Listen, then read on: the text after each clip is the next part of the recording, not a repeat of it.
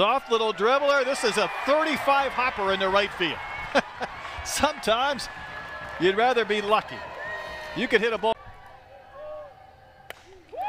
That's into center. It's going to drop. The throw for some reason comes home. I think there was a force at second, but Gamble gets the RBI single. Johnson scores, and Arkansas on the board on this 2-0 pitch. Sucks one to left field. It will be tracked down and caught by Pone.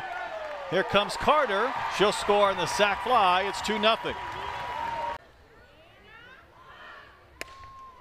That one is going to roll in the right for a base hit. Bree Ellis will be waved in. The throw from McKay is late.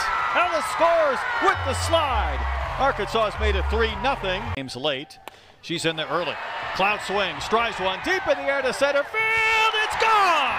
Just out of the reach of Lassiter. Riley Cloud gets the start. Sprinting around the bases, culminating a big 3-run homer.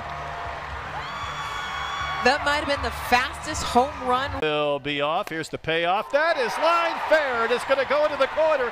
Watch Johnson's speed. She's going to be held at third. I thought Courtney Deifel might send her. Carter gets a run-scoring double. Arkansas has kicked the extra point. It's 7-0. Hogs just continue. You're going to get at least 8. Here comes Carter around third. The throw home, skips. Carter slides. She's safe. Ellis drives in 2 more. It is a 9-run first inning. Another pitch to Prigge. Stroke to left. That's down for a base hit. Great job by Pone to take it on a hard bounce, and Cammonson has to hold at third base. As a liner past the leap of Starr. It's going to chase home a run. Here comes Prigge. She's safe. Arkansas has put 12 runs on the board as Reagan Johnson comes through. In this at bat,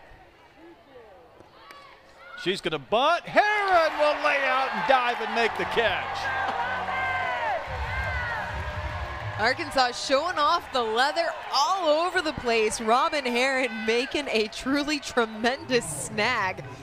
Typically, you don't want your pitchers fielding anything like this, but Pone pops it up. The reaction from Heron, and Hannah Gamble right next to her. I think Gamble was more excited than Heron. I don't think Heron intended for this to be a dive, but the centrifugal motion just kind of continued. The 1-2. That's going to be a swing. That's a strikeout. Arkansas bounces back with a 12-2 5-inning run rule victory over the Rebels to even up the series.